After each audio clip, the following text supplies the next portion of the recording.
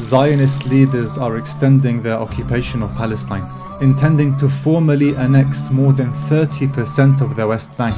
Included in this is the Jordan Valley, a large stretch of land bordering western Jordan.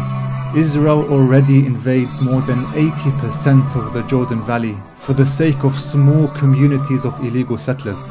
Since 1967, almost all of the West Bank, home to over 3 million Palestinians, has been occupied and controlled by Israeli security forces. The West Bank, which is Palestinian land in international charters and sits within the borders of the pre-1967 war, is blighted by more than 120 Israeli settlements, housing more than 300,000 illegal settlers.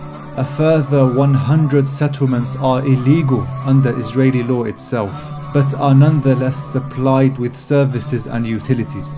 Hundreds of kilometers of the Apartheid Wall rip through the West Bank, as well as endless military checkpoints.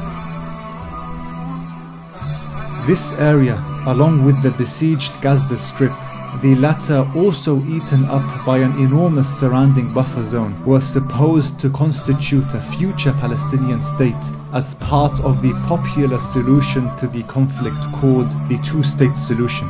Israel's planned unilateral action, illegal under international law, has been decried by the international community, constituting the most serious violation of international law yet. For many, it is the end of Palestinian statehood and proves that the policy of negotiation has not worked. For others, however, it is a reminder that just as Zionist annexation knows no limits, Palestinian aspirations should likewise know no limits.